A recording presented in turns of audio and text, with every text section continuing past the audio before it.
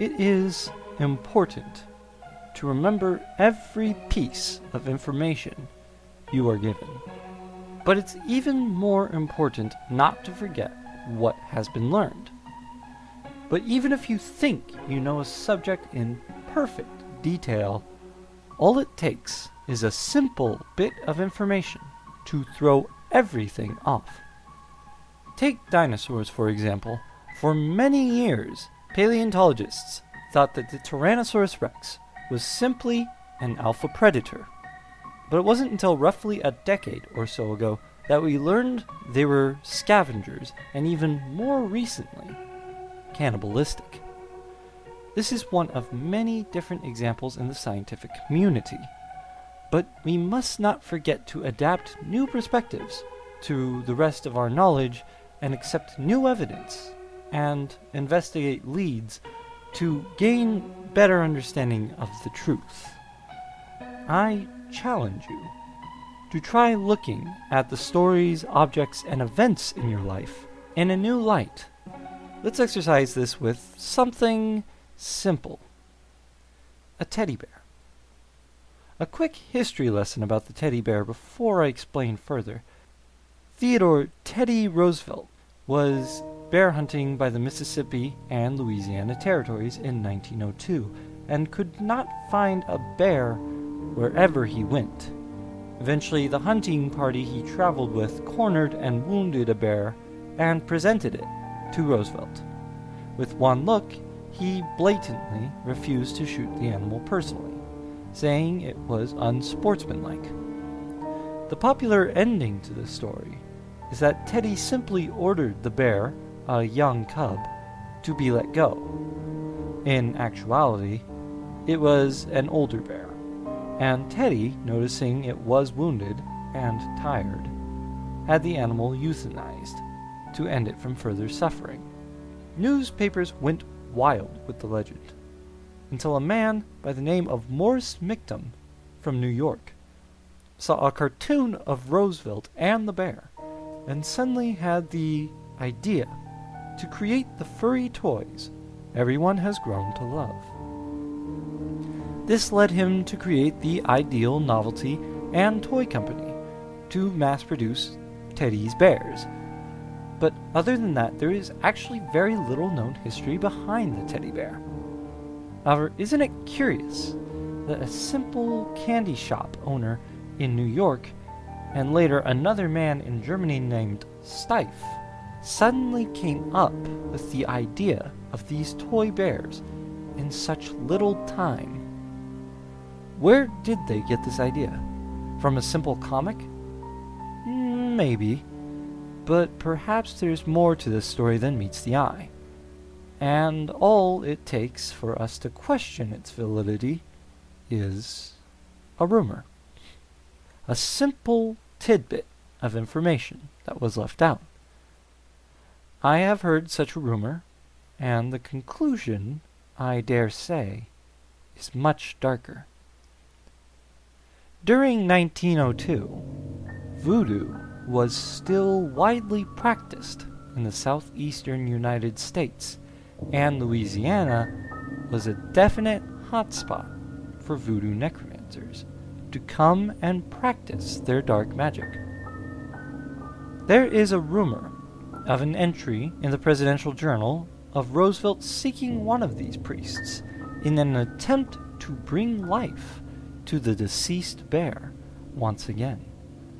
After performing an incantation, the bear still lay dormant and unmoving, thus convincing the president it was all a bunch of hokey, and leaving with his now supposedly spellbound bear.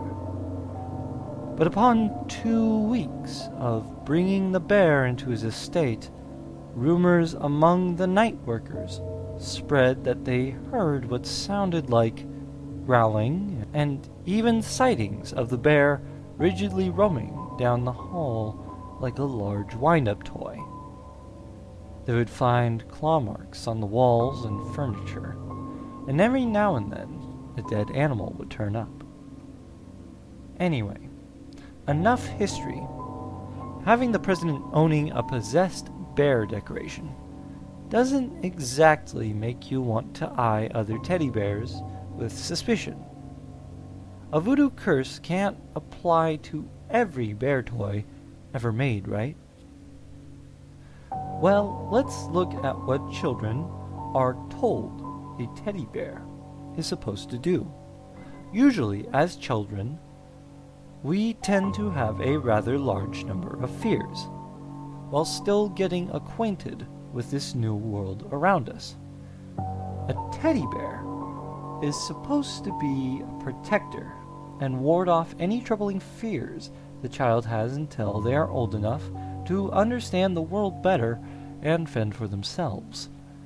Okay, innocent enough, but what if we speculate and now throw in the adage of a voodoo curse? Well, usually, a voodoo spell will give a desired effect, but it comes with a cost, or the spell is broken and the person responsible for the broken contract must pay a price. This usually involves death, disfigurement, or even Zuvembiism, otherwise known as Haitian zombieism, which is another form of slavery. So, for an innocent and simple effect, such as protecting a child from everyday fears, let's presume the child must in turn care for the bear, and play with it, and give it love and affection. A good trade, or at least in the eyes of a naive child.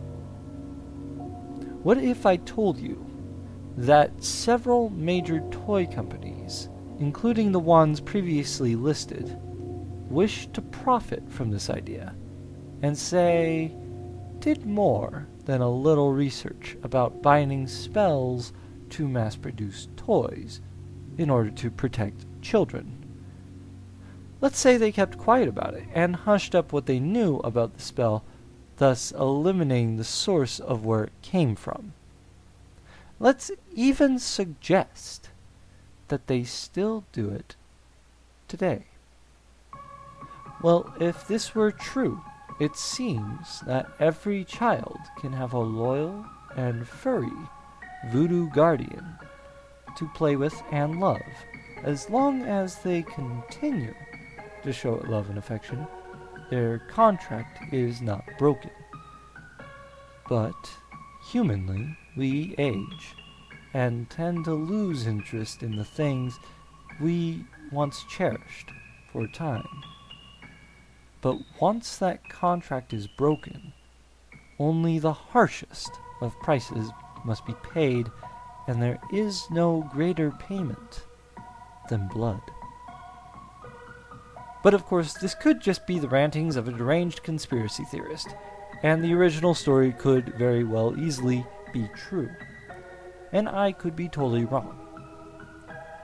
But I have one question to ask you. Where is your teddy bear right now?